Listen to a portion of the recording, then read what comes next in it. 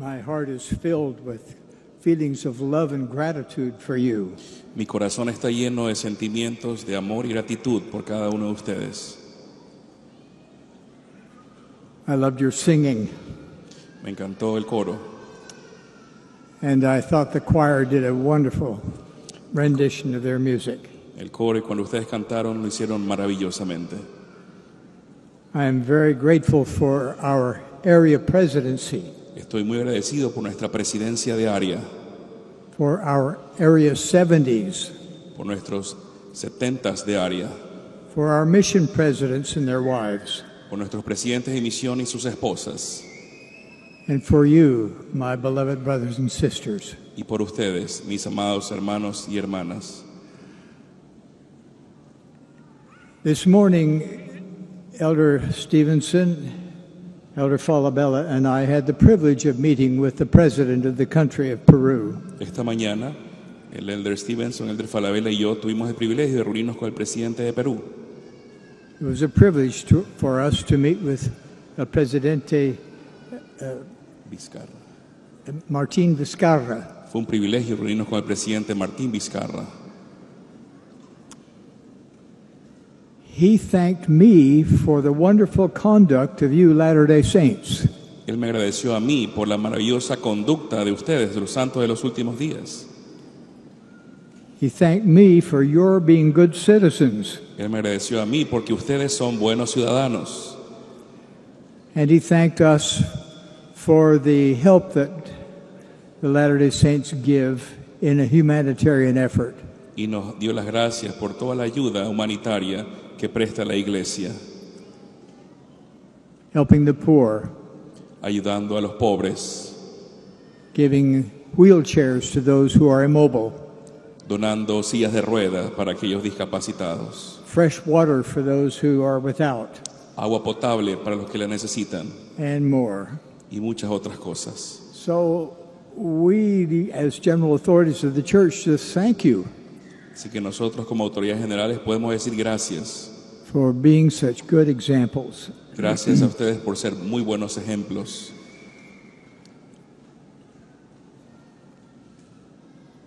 Now I'd like to speak to you from my heart Ahora quisiera hablarles con mi corazón, in a language not my own.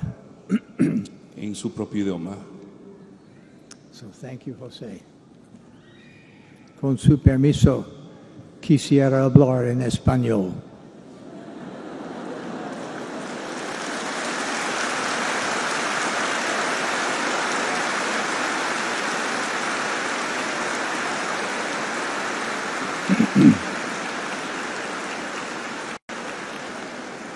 Mis queridos hermanos y hermanas, gracias por venir. La hermana Pdte Nelson y yo estamos muy agradecidos por el privilegio de estar con ustedes en esta ocasión histórica. También estamos agradecidos de estar con el Elder Stevenson de los 12 y la hermana Stevenson, con los elders Falabella, Montoya y Held de los 70 y sus esposas. Les respetamos mucho. Quisiera agradecerles por su gran fe, por su devoción, por sus diezmos y ofrendas, por sus hijos e hijas, quienes obran como misioneros, por su servicio en la iglesia y por toda su bondad. Muchas, muchas gracias. Mi consejo esta noche es muy simple. Por favor, guarden los mandamientos.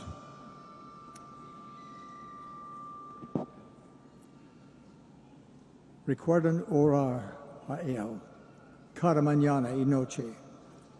Oren con sus familias. Oren en privado. Oren a nuestro Padre Celestial en el nombre de Jesucristo, por medio del poder del Espíritu Santo.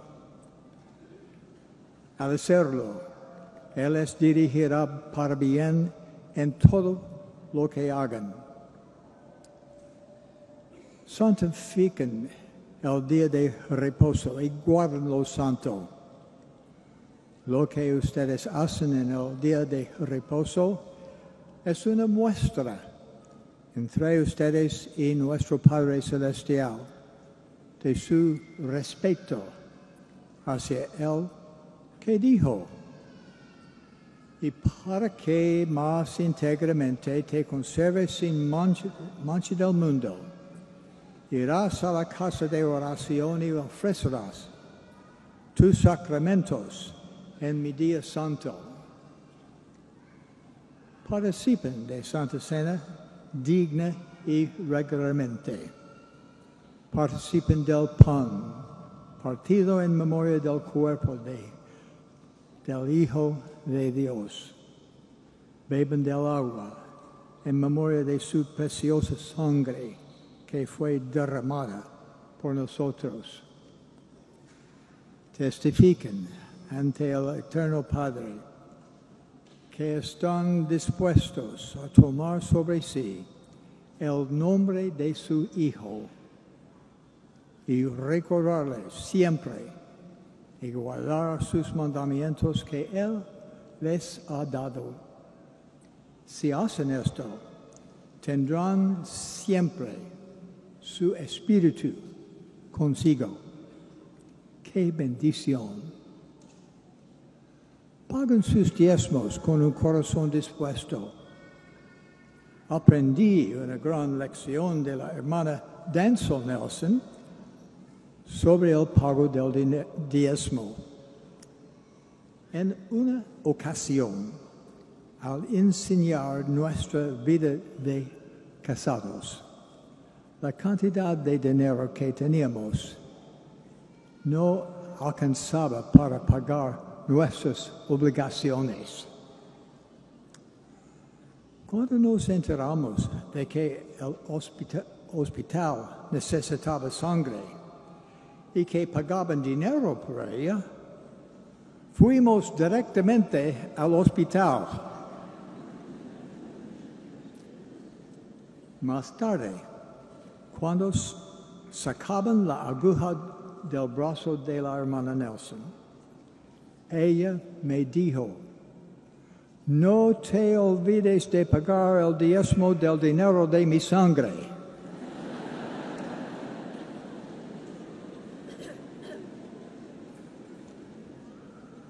Nosotros pagamos los diezmos en aquella ocasión y hemos continuado haciéndolo desde ese entonces. Nuestro Padre Celestial les ha hecho una promesa, y probadme ahora en esto, si no os abriré las ventanas de los cielos y derramaré sobre vosotros bendición hasta que sobreabunde. Con fe y un corazón dispuesto podemos calificar para esa bendición. Testifico que Él cumplirá esa promesa. Podemos transformar nuestra vida personal para ser dignos de entrar al templo. Deberemos limpiarnos de los pecados del mundo. Necesitamos purificar nuestro lenguaje, elevar nuestros pensamientos y vivir nuestra vida con obediencia a los mandamientos de Dios.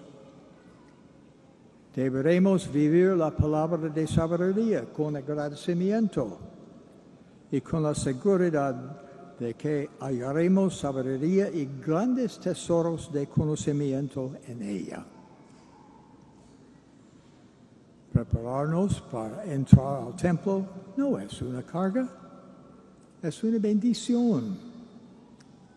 A veces aprendemos mejor esta lección al enfrentarnos una tragedia inminente.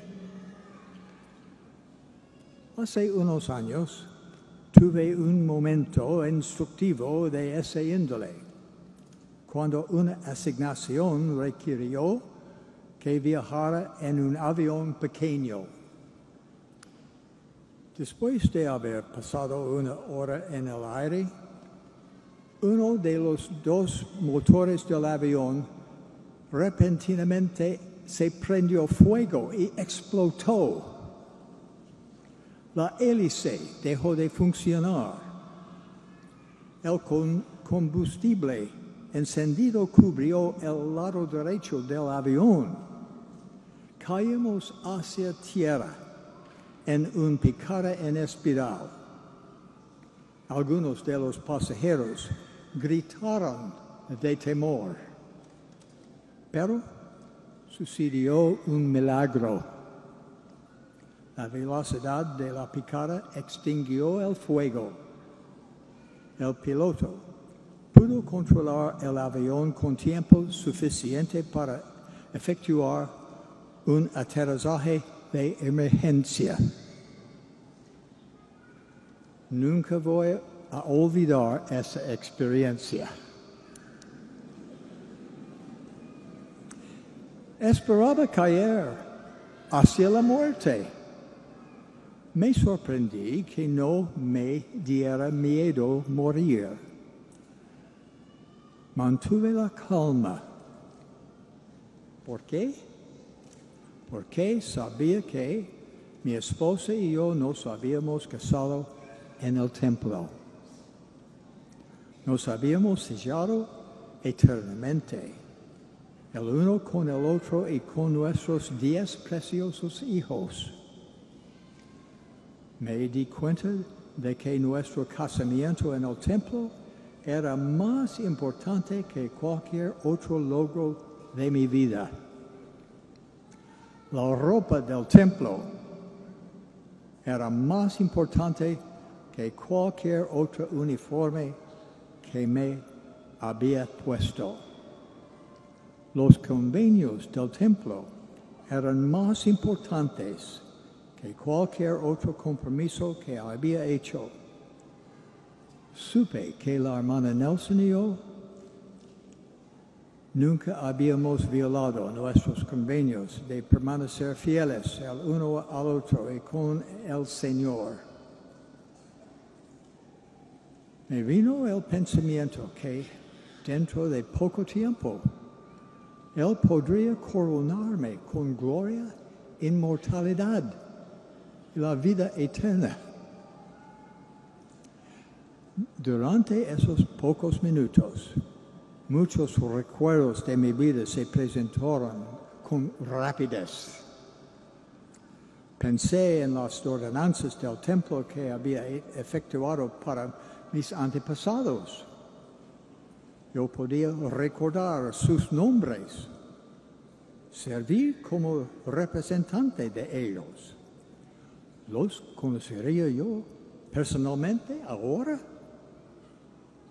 Parte de la tranquilidad que sentí al acercarse la muerte vino de mi conocimiento del Evangelio. Mi entendimiento de las Escrituras se había reafirmado en el templo. Supe mucho sobre nuestra existencia primordial. Supe que vine a la tierra para recibir el cuerpo y para ser probado. Supe algo de la vida después de la muerte. Supe acerca de los 3 reinos de gloria. Supe que todas las bendiciones del sacerdocio, las bendiciones prometidas al linaje de Abraham, Isaac y Jacob, me habían sido prometidas por medio de mi fidelidad. Supe que me había sellado eternamente a mi querida esposa, a nuestros 10 hijos y a mi Padre Celestial. Tuve calma porque estaba preparado para encontrarme con mi Padre Celestial. Hoy todavía estoy vivo para estar con ustedes. Mi vida y sus vidas han sido preservadas por una corta temporada. Con ese tiempo, tenemos el privilegio de trabajar, vivir,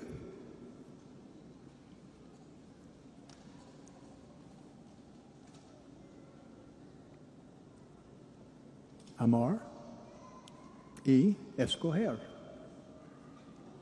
Una parte de escoger sería el tomar la decisión de participar en las ordenanzas sagradas del templo.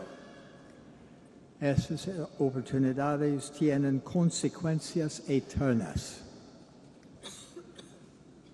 Por favor, enseñen a sus hijos y también unos a otros acerca del Señor Jesucristo. Su expiación es el acontecimiento más importante en la historia del mundo y es el cimiento de nuestra religión. Todas las demás cosas concernientes a nuestra religión son secundarias a ella. La expiación del Señor nos asegura la resurrección de la muerte, nos proporciona la vía por la cual podemos obtener la vida eterna. La expiación abre las puertas a las oportunidades eternas y por medio de nuestra fe y acontecimiento y el arrepentimiento podemos vivir junto con nuestras familias en la presencia de nuestro Padre Celestial y de su Hijo Jesucristo para siempre.